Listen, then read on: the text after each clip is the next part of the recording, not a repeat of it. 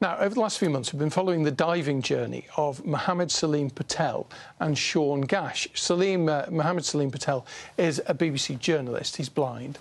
Wheelchair user Shaun, and between them, they're in training to become the world's first disabled deep-sea diving duo. We've seen them practising in a pool, even in a quarry. Tonight, though, it's their first dive in the open sea, and we're heading back up to Barrow again, because that's where they did it, just off the coast. Today's the big day, getting into the sea for the first time, experiencing the salt water. So this is what all the training's been building up to, all that time learning the theory, the practice in the pool, in the quarries, all that strength and conditioning. Really excited. Everybody's got their roles, ready to rock and wheel. How are you feeling? I'm quite nervous actually.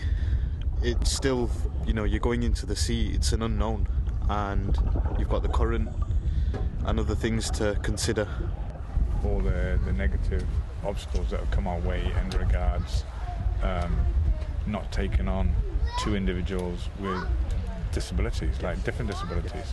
Like everybody said, yeah, well, we've done one and we've done the other, but nobody's ever taken two together. And that's the whole idea with this journey, is so that we can all be inclusive. I know you can't see it, Salim, at the moment, but the tide is flooding in. High tide is just before 2 o'clock, so we intend to get in there or thereabouts at 2 o'clock. Easy. Easy. Easy. Come through, mate. Yeah, sure. Let's go. Well done, Shaun, got you. Here we go. 3, 2, 1, jump. 3, go.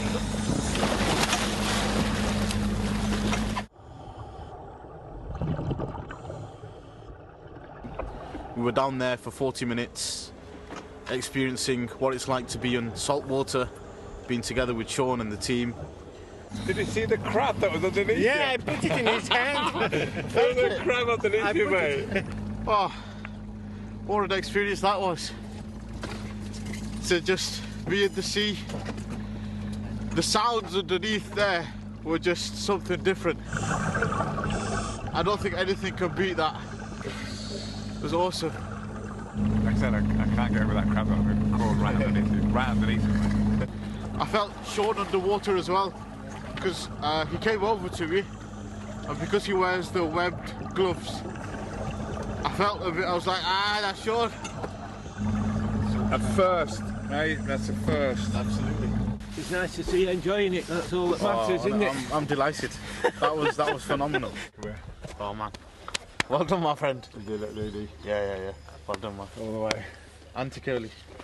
If it wasn't for you, bro, none of this would have been possible. They did perfect. I'm more than happy with that, and hopefully we are ready for the next chapter.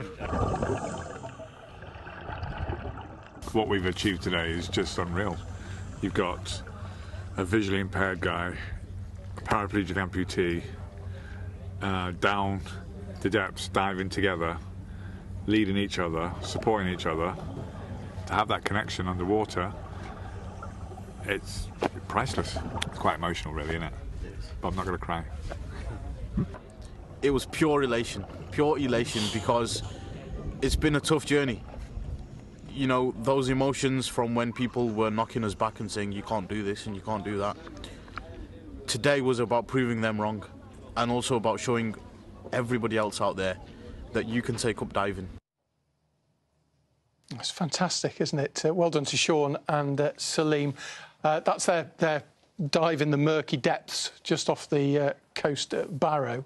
I think they're going to Egypt for the real deep-sea dive, where the conditions, I suspect, will be a good deal better.